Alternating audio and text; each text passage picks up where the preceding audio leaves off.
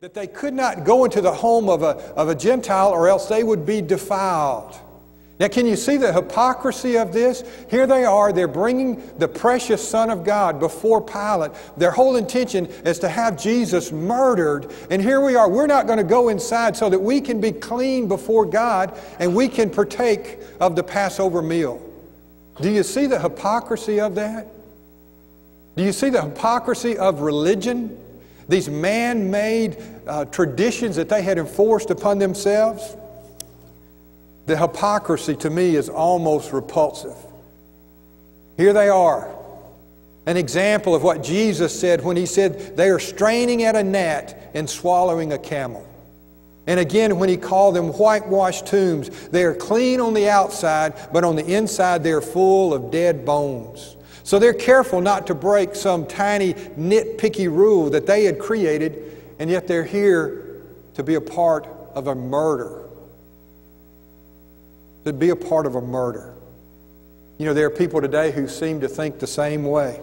We're careful to observe all the do's and don'ts of our traditions while we're neglecting the most important commands, like loving God with all your heart, with all your soul, with all your mind. Loving your neighbor as yourself. There's so many things that we do in the name of religion that really violate loving God and loving other people. You know, we have our own code of ethics, our own dress code. We don't dress, we don't wear our hair, we don't put certain things on our body, and we judge other people who do. When God says you're to love me with all your heart, soul, and mind, and you're to love your neighbor as yourself. God made it very clear. He said, I desire compassion rather than sacrifice. The Jews thought they could please God without loving God and without loving people. They were wrong. And church, we're wrong if we think we can please God without loving God with all of our heart, soul, and mind, and without loving our neighbor as ourselves. What a great way to love our neighbor, to be a missionary to our neighbors, to be called of God, sanctioned by the church, set apart by the church, to reach our neighborhoods for Christ. They expect to please God while they murder God's Son. Can we expect to please God when we neglect the commands of God to love Him and to serve one another? Too many of us are content just to suit up and show up every Sunday thinking that we're pleasing God. When God says, Jesus said the first and greatest commandment is that you love God with all your heart, soul, and mind, and that you love your neighbor as yourself. They were guilty of pitiful hypocrisy. Secondly, we see the Jews rebel against Pilate's authority, verse 29 and 30. Therefore Pilate went out to them and said, what accusation do you bring against this man? They answered and said to him, if this man were not an evildoer, we would not have delivered him to you. I mean, is that a very respectful way to respond to the governor? What are you accusing this man of? Governor, if he wasn't guilty, we wouldn't bring him to you. See, the truth is, the Jews had very little respect for Pilate. Not only did they not respect him, they hated him. But the main issue here is the respect. See, just a quick history lesson. When Pilate became governor, he paraded into Jerusalem with all the pomp and circumstance of a conquering general or something, but he came into Jerusalem and he put up all these pictures of Caesar. And you know, the Romans worshiped Caesar. And so what he did in essence is he put up all these pictures of a false god. And the Jews said, you got to take that down. You got to take those pictures down. We're not going to have any false gods here in Jerusalem. Now, Pilate actually lived in Caesarea. That was the county seat or the courthouse or the capital, if you will. That was the seat of government, was Caesarea.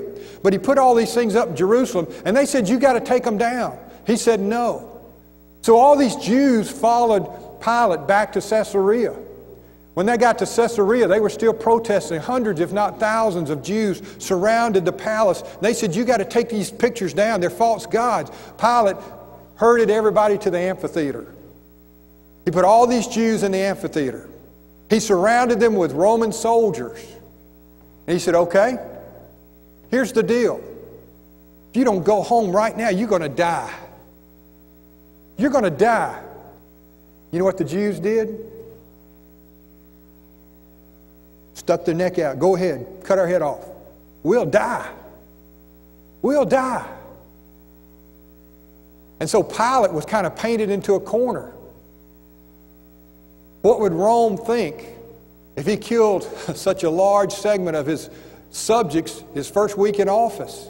So what did he do? He backed down. He said, okay, I'll take them down. I'll take them down. And so the Jews won. Several years later, another similar incident. He established a residency there in the Herod's palace, and he put up pictures of Caesar or Tiberius, the Emperor Tiberius, in his home. The Jews said, you got to take him down. He refused. So they exercised their right as Roman subjects. They appealed to Rome, just like Paul would later on. He appealed to Rome. And you know what happened? The emperor sided with the Jews and said, Pilate, you got to take those things down. So again, they won. So this is just kind of painting a picture. They had no respect for this man. They had no respect for his authority. And that's really what Pilate was. He was a man who lacked backbone. He had no leadership ability. He was a man who lacked the backbone to do what was right, so they just brush him off.